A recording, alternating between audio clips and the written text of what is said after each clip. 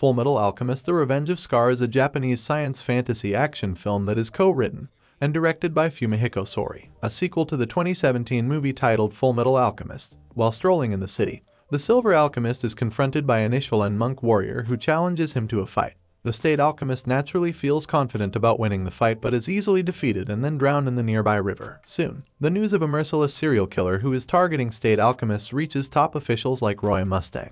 Meanwhile, the Elric brothers are attacked on a train by a group of bandits. They had just met Ling Yao and his companions who arrived in Amstress from the eastern nation of Xing in search of means for immortality. The bandits were planning to kidnap a top Amstress official, but the Elrics later find out that Fuhrer King Bradley was actually on the train with them. Luckily, Edward saved everyone by stopping the train safely after he learned that the brakes were not working properly. Soon afterward, Roy Mustang tells Elrics about the mysterious serial killer with a scar on his face who was killing State Alchemists. He also explains that the murderer is actually an Ishulan warrior monk who is taking revenge. Sometime in the past, an Ishulan child was accidentally murdered by an Amstress soldier, after which an uprising broke out that culminated in a civil war that lasted 7 years. When King Bradley sent State Alchemists to crush the Ishulan uprising, countless people of the ethnic group lost their lives. Although Roy sympathizes with the serial killer, Edward feels infuriated that innocent people are losing their lives. The two brothers are later attacked by Scar himself, but they manage to escape when Roy and his men intervene. Since Edward's automail arm is broken in the fight,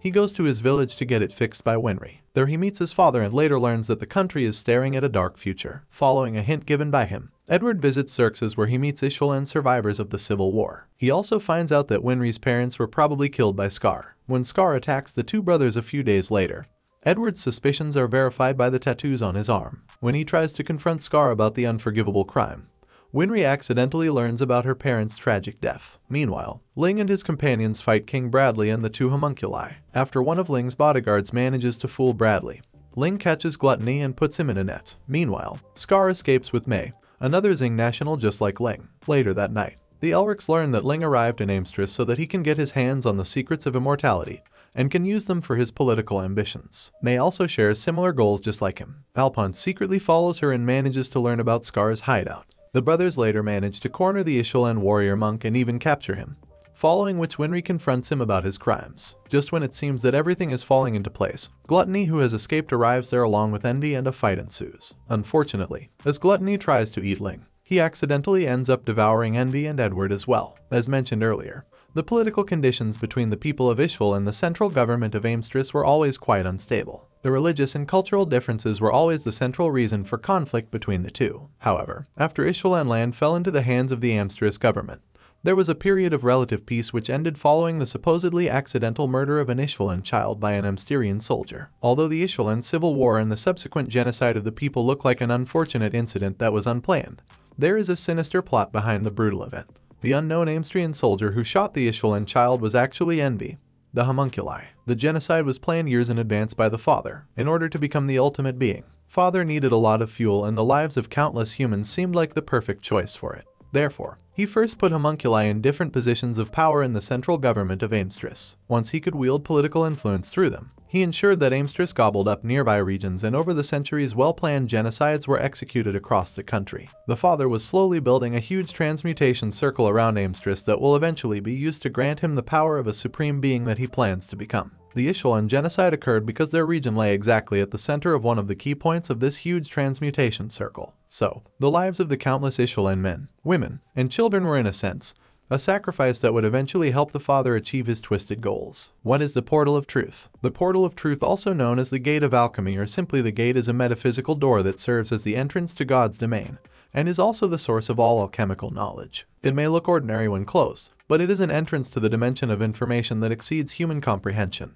This dimension of information usually manifests as a shapeless void where a metaphysical being named Truth confronts anyone who tries to commit the sin of human transmutation. After the confrontation, the Portal of Truth draws the sinner inside, following which all the knowledge of the world and alchemy is revealed to them until the person subsequently falls apart both mentally and physically. What happens to Ling, Edward, and Envy after they are eaten by Gluttony? Will they die? After Ling, Edward, and Envy are accidentally devoured by Gluttony, Alphonse threatens the homunculi to give him his brother back. Unfortunately, Gluttony cannot do that even if he wants, and immediately goes into a state of deep sleep. Meanwhile, Ling, Edward, and Envy meet each other supposedly in Gluttony's stomach. When Envy is pestered by Edward, who desperately wants to learn to return to the real world, The homunculi reveal that they are stuck forever and will eventually die there. Gluttony's stomach is actually the father's attempt to recreate the portal of truth. Unfortunately, his experiment was unsuccessful, and he ended up creating a void in a reality where Edward, Ling, and NB are now stuck. Although the movie ends without telling us anything about their fate,